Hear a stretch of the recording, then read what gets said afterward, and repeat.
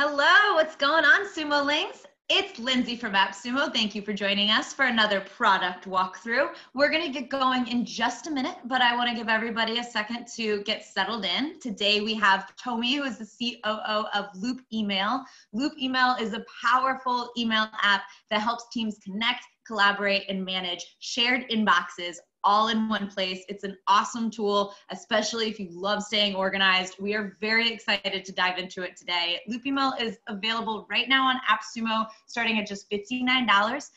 Before I turn this over for the walkthrough, I just want to tell you two quick things.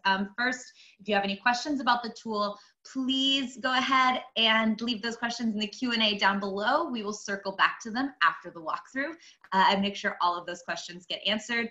The second thing is that we will send out a replay after this is done recording, so you don't have to worry about keeping notes, or if you need to step out early, you're all good.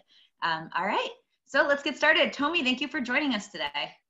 Thank you for having me. Awesome. I'm going to turn this over to you. I'm going to turn off my camera and my mic, and I will check back in for the Q&A. Okay, perfect. Thanks so much for that intro.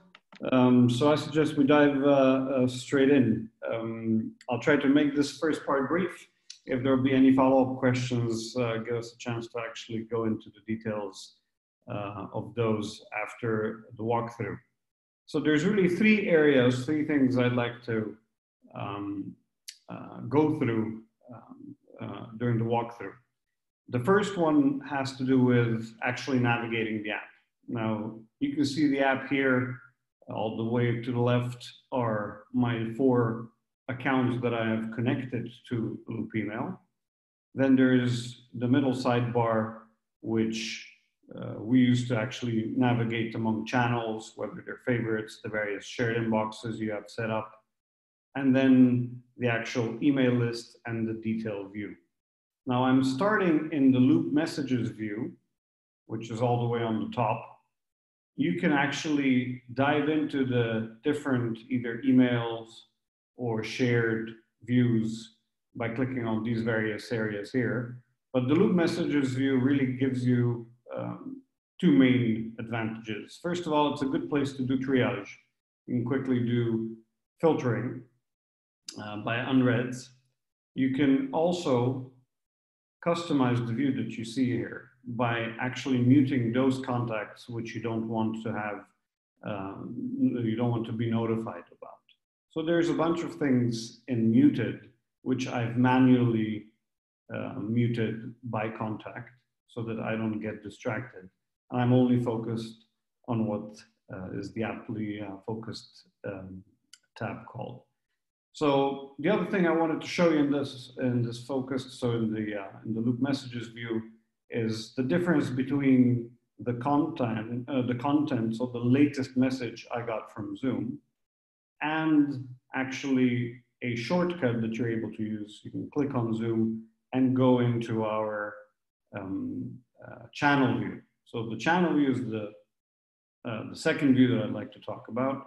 The channel view is any of these views here, whether you click on somebody you work with, in my case, Bushtian, you come into chat view by default, or the emails list that I've shared with Bushtian. So all of the emails that I've exchanged with Bushtian are over here, and you have a quick, quite useful access to the files that we've exchanged. And that's true for any channel, whether it's a direct channel with Bushtian, whether it's a leadership channel, this is a team, or a shared inbox. Speaking of, this is the second main point of what actually Loop allows you to do, and that is manage shared inboxes. Shared inboxes can be added as part of the onboarding, or they can be added later here. But basically what the shared inbox functionality allows you to do is add an email address, a public email address, for example, orders at, sales at, support at, and actually start managing them as a team. So basically I'll give you an example of our hotfix team, which is a shared inbox. So any email that comes into the support at in the Loop.io gets shared into this team. This team is a team of 14. and any one of those 14 can actually engage on emails that come into this shared inbox. So the best way, what I'd like to show you is kind of the workflow used, what we feel is the best workflow in the shared inbox, and that is moving from left to right. So basically, I can see that in the unassigned tab, I have 3 emails. Some of them might be unread, some of them haven't been assigned yet. So I'm going to go through, and since I see this is an AppSumo code, I will assign it to Andraj. And very quickly go through the list. And since they're all three of them are actually AppSumo codes, and Andraj is our AppSumo code master. That's basically the way I'm gonna, so basically I've assigned away all three things that were on there. So basically once I come, if I go back to my email, for example, and once I come back to the hotfix shared inbox, the unassigned view is now empty. This way I know that there are no things open that haven't been assigned yet. So I can actually now move on to actually reviewing the various topics and tickets that are open, that we've assigned, but they haven't been resolved yet. And I can actually, I don't see that this thing has been, this ticket has been assigned to Andraj. I can easily have a conversation here. So I can have a discussion around this email.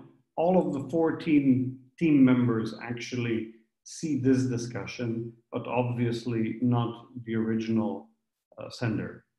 This is actually an actual email from Athanasios. He's saying, is there a way to share a personal business address with another person? Yes, there is. So basically, the actual shared inbox can be any email address. Typically, it's what you would expect it to be. So email addresses such as support at or inquiries at, but any email address that you set as a shared inbox are actually the contents of which are going to be accessible to these team members. And I can see here that actually one of the team members told me, yep, he's just making sure that I get the answer. Pushtan is telling me they had a contact with this user already over chat, and I just said thank you. And this means that actually I can resolve this issue. So basically, I don't need to deal with this anymore. So I can actually go through this list and see if there's anything else that needs managing or following up. And once that's actually all cleared, or there's nothing more for me to do, there's obviously always the all view, which contains all of the tickets that are either opened, assigned, unassigned. And I can go into various views that allow me to see, these tickets with more detail or more filters applied, whether I've started them, whether they've been assigned to a certain person or not, by status. So that's the second thing that I wanted to talk about. So basically how the shared inbox works. The third and final one has to do with basically the various settings that you're able to set in the app.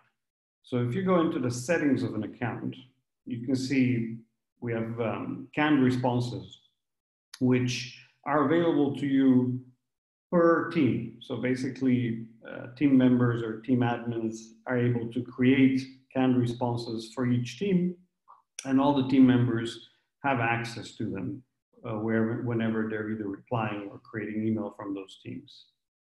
That's that section. The loop messages allows you to customize those views a little bit. So if you want loop messages to include emails or not, you're able to send that. Include sent items or not, you're able to set that. Default hover actions are able to be set here. You're able to set email signatures here, default ones, define new ones. You're able to set the levels of notifications and also the period of time that you want actual emails to be synced back for in loop. So the default period is 2 months, but you're able to extend that to any one of these periods. You're also able to remove access to your account for a loop.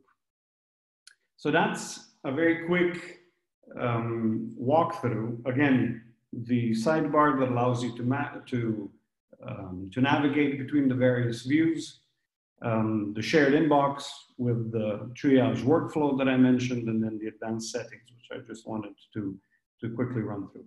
Maybe I just finish up with the various views here. I mentioned loop messages and the various views here. A very useful view is also assigned. So assigned are all emails that have either been assigned to me by myself, I've assigned them to myself, or other people have assigned to me, whether it's through a shared inbox, any of those shared inboxes, or any assignment really. You're able to actually do an ad hoc assignment that doesn't necessarily need to be with your shared inbox, and they will appear here. Any of those that I've assigned to others and that haven't been resolved yet are right here. So these are the ones I've assigned to others. So these are the ones that I just assigned earlier that haven't resolved yet. I can easily follow up and find out the status, or just quickly see which ones I'm waiting for other people to work on. And the last thing that I wanted to mention is, I mentioned the shared inbox. You automatically get this useful view of actually seeing the original email and the internal discussion around it. You can take any email that you received, for example, this the Zoom link for this demo, and you're able to actually share it with anyone, whether it's a team or one of of the people that you work with most closely. And let's try that just to give you an idea. So you're able to directly share this. I was able to directly share this with Bostian. I can now see that I've started a message, a discussion section around this, that he's then able to actually contact me on. Also, we can have a discussion around that email. So you can also, like I said, share that to a team. That's a manual sharing action. We call these loops. That's where we keep the guys in the loop. That's where actually the name of the company also comes from. So I'd wrap up the walkthrough now, and then maybe open up for questions. Absolutely. So if anybody wants to submit any questions to the Q&A, you can. We do have a couple here to get us started. The first question is it possible to mark the emails with tags? So we currently we don't have custom tags yet. It's in the works. Basically, custom tagging will allow you to, like I mentioned, you can see this is a beta version, and some of these, so you can see tags will appear as filterable options. But like I said, for the moment, these are not available yet, but they're coming. So labeling or tagging are typically sometimes users use them in a way that actually teams would work better for that. So basically, sharing content into a team automatically puts that into that team the way I just showed you. So basically, when I shared something to Bostian, if I go into the list of emails, I had just shared this last one here. So that same way, you can share it to a team. That team can actually be just with yourself.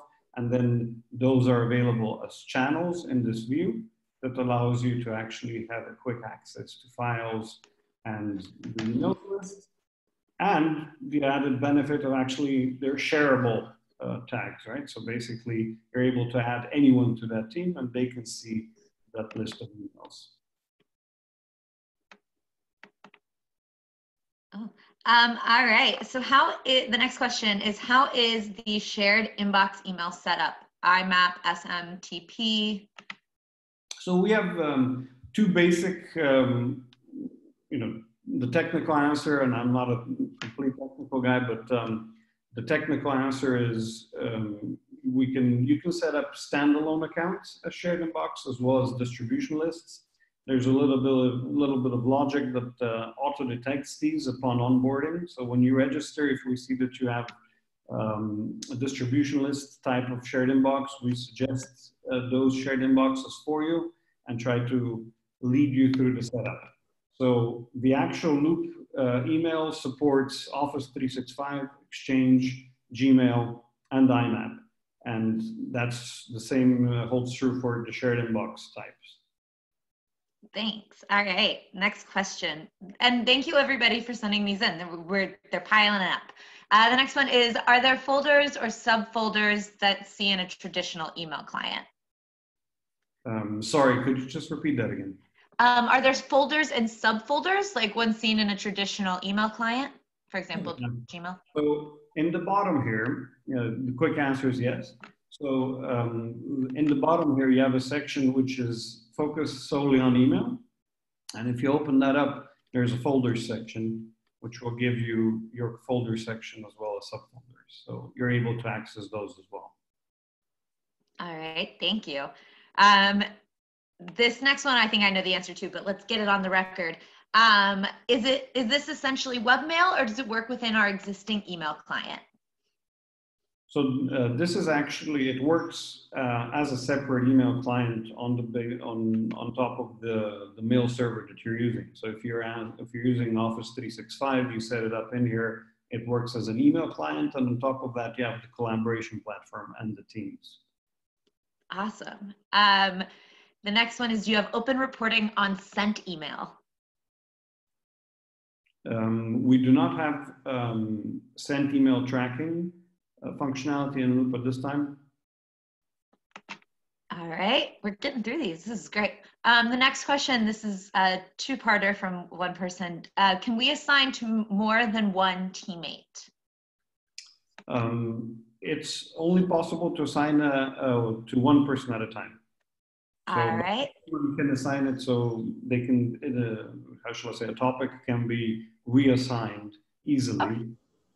Once it's been assigned. So for example, if this does not belong with Andraj, you can easily reassign it to yourself or somebody else. Wonderful. All right, the next question I think a few people want to know is, do you have a roadmap? We do, and this is actually something a lot of Zoomlings have actually called us out on. We are preparing it. It should be up, I believe, next week. So we're sorry we haven't shared that with you yet. But if I can comment on some of the things on there, so automated rules such as, for example, assigning based on keyword, or assigning based on sender, or assigning based on domains. Those kinds of things are already in beta now. So some of those, we have like simple how-tos that we can share with users and give them access to that immediately already, but that's coming into production. Another requested feature is the subscription management portal. Right now, applying the Sumo code is a simple thing of actually interacting with our bot. I can just show you that very quickly, for example. So yes, please. Find LoopBot, you can jump to any channel by doing Command K. So you can jump into LoopBot, and LoopBot, there's actually a team behind LoopBot. So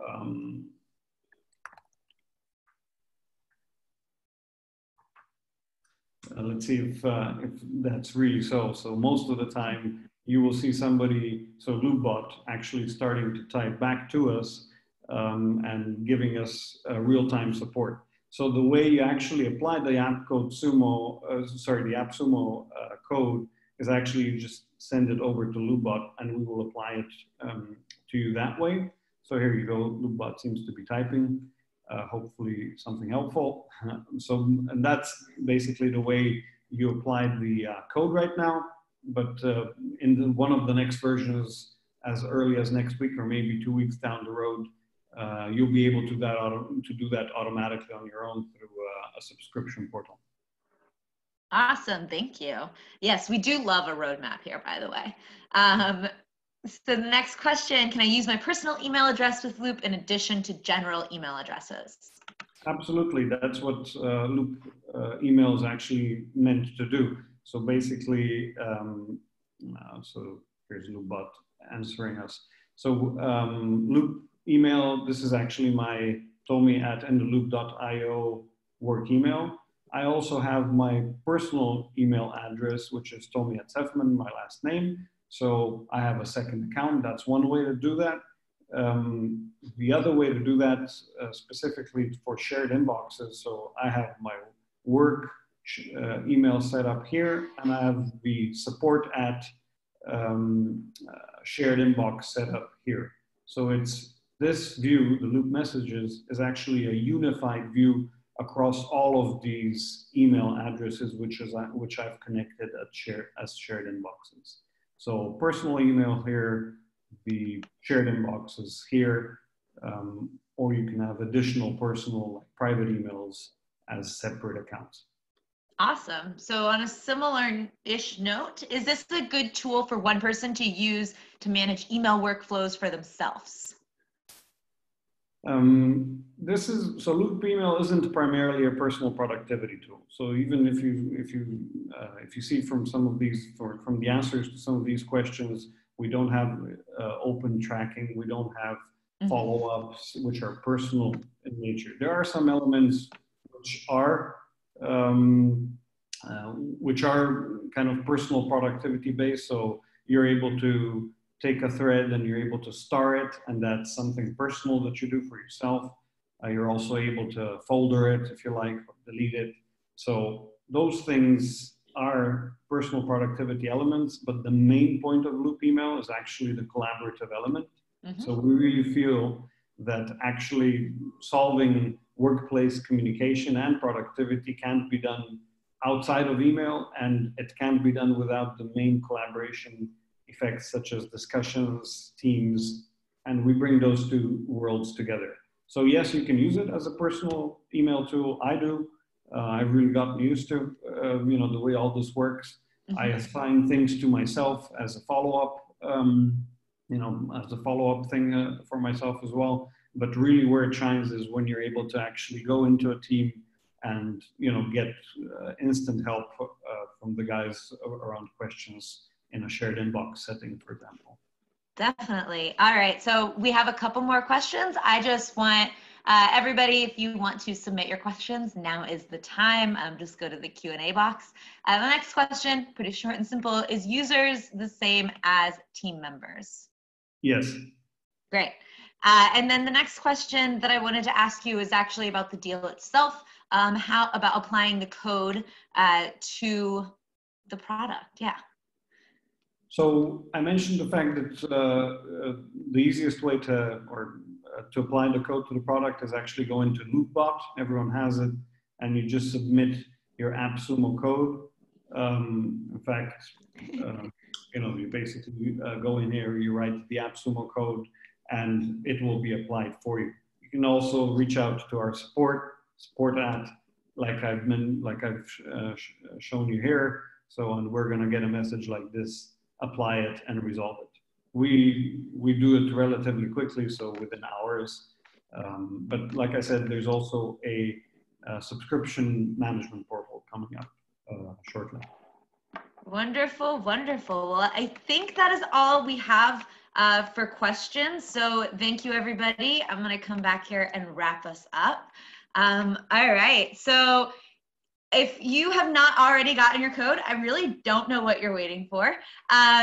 You can go over to appsumo.com/loop-email. It's under browse right now and starting just $59. It's backed by AppSumo's 60-day guarantee. So feel free to get set up, start playing around with it, see how it works for you and your team. Let us know in the comments, of course, how it's going. And if you have any more questions, please leave them on the AppSumo deal page. We look forward to answering them. Thank you so much, Tommy, for joining us. Thank you for having me. You are awesome. All right. Have a great one. Thanks. Bye-bye. Bye.